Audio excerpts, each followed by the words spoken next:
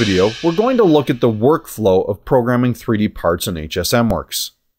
In previous videos, we already looked at how we create a job to define the model we're machining, the stock we're machining it from, and the fixtures we're using to hold it in place. We've also looked at how we can create and manage tools using the Hsmworks tool library.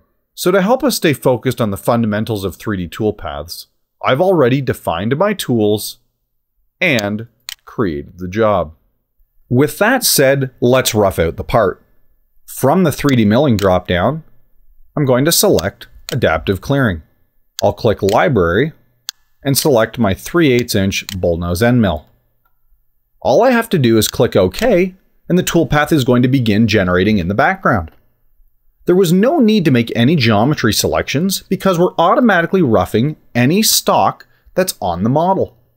Now that the toolpath is generated, I can click Stock Simulation and press play to preview what the model's going to look like.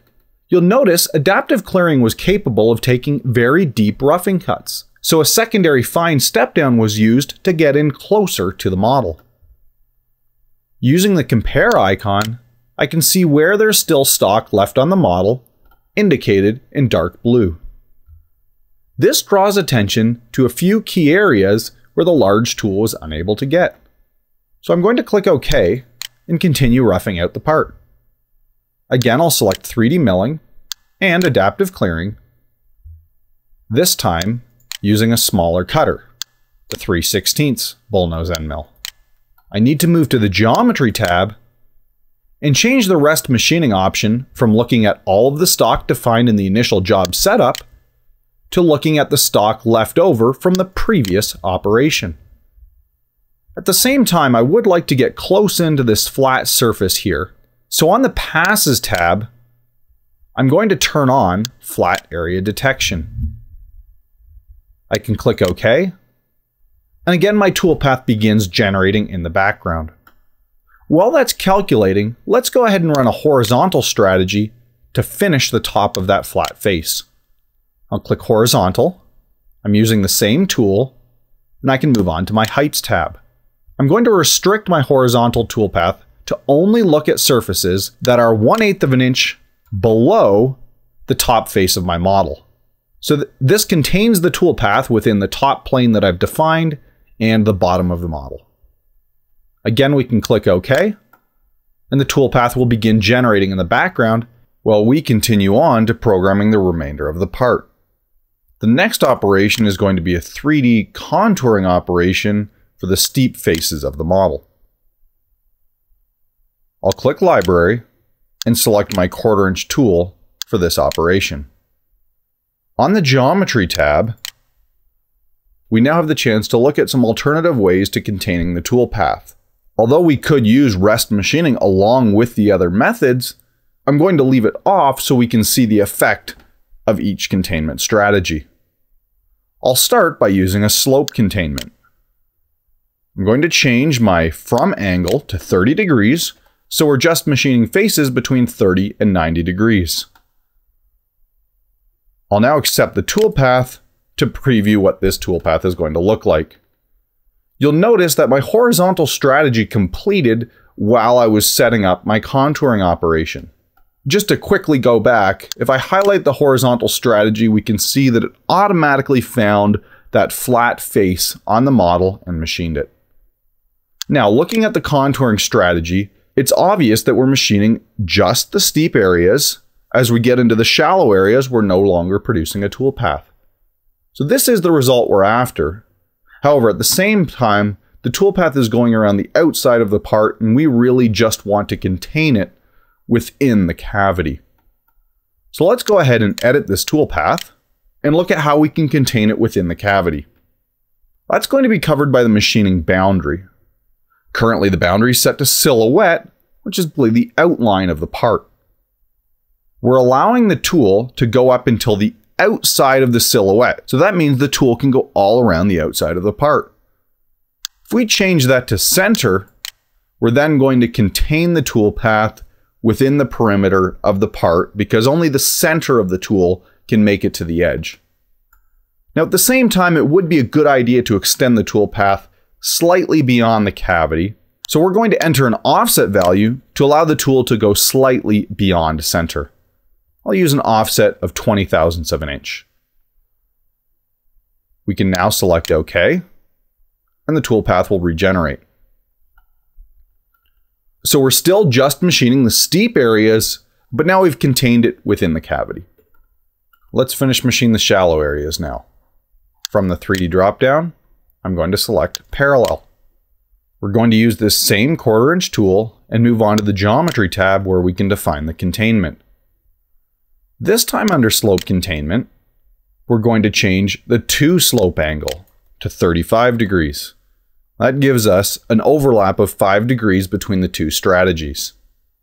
So we're containing the toolpath within 0 and 35 degrees, but I also want to keep it off of the flat areas, so I'm going to turn on Check Surfaces. When I turn on Check Surfaces, I can select faces that I don't want the toolpath to touch. So I've turned on those check surfaces, and I'll select OK.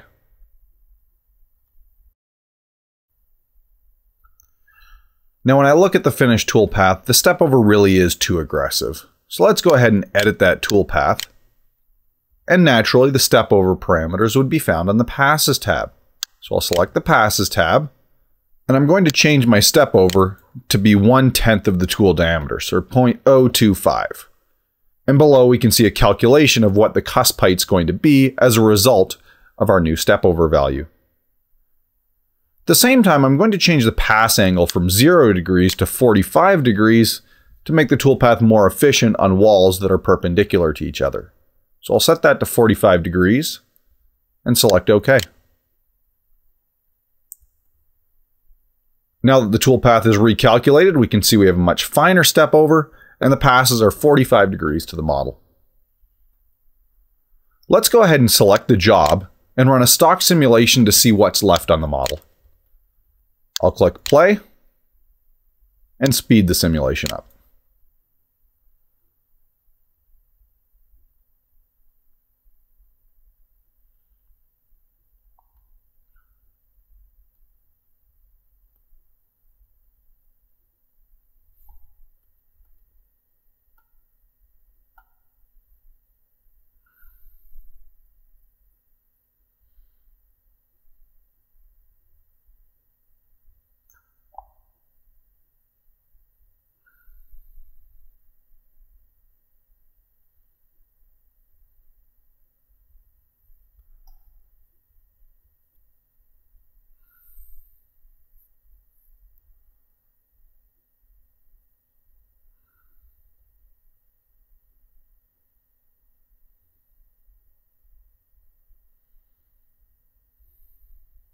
With the simulation complete, we can compare the current stock to the model, and by the blue areas see that the only spot there's still stock is in the tight corners where our tool couldn't get. As I hover over the blue areas, the values in the stock box are telling me how much stock is still on that part. So the only thing we have left to do is use a pencil toolpath to come in and clean out those corners. I'll select OK to get out of my stock simulation, move to my 3D milling dropdown, and select Pencil. For this pencil operation, we're going to use the 1/16 ball nose end mill. I can then move to my Passes tab, where I'll set the number of step overs in the pencil operation. In this case, let's use 11, and the step over distance. In this case, we're going to use 5 thousandths of an inch. So I'll click OK.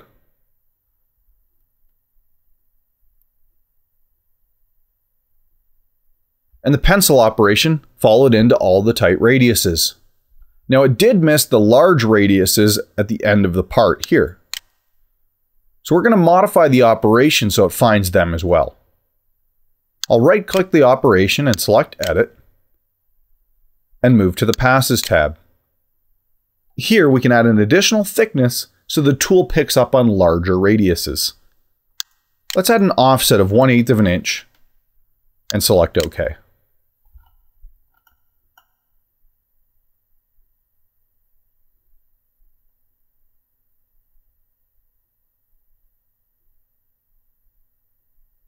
And with that, my pencil operation has machined all of the radii. Should we want to use this same order of operations at some point in the future, we could simply select all of the operations, right-click, and store them as a template. This would allow us to deploy the same operation sequence and parameters on new geometry. Well, with that, I hope you now have the confidence to begin programming 3D parts.